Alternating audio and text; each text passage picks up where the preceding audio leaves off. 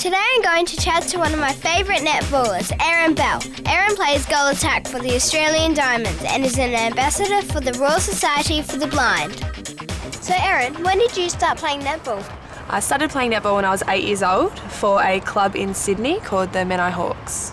And did you always want to be a shooter?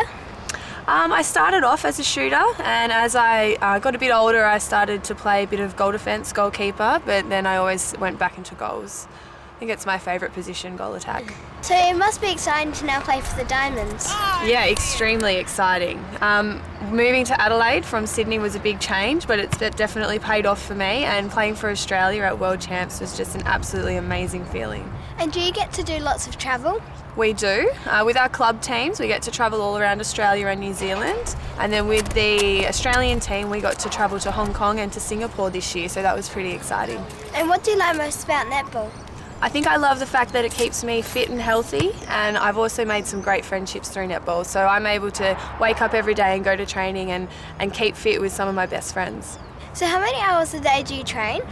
We train for about 2 hours a day, and that varies between on court with the ball and also in the gym doing sprints and weights. So can you explain your role for the RSB? Sure. When I was in Adelaide this year, I was asked to be the ambassador for the Royal Society for the Blind, and my role is basically just to create awareness and help promote the great things that RSB do for the community here. So Erin, how important are the RSB guide dogs to some people? The RSB guide dogs can be life-changing to people who are blind or vision impaired, and they let them have a little bit more independence in their life and also act as a really good companion and a friend. Well, that's amazing. Thanks for your time today, Erin, and good luck with playing for Australia. Thanks, Olivia.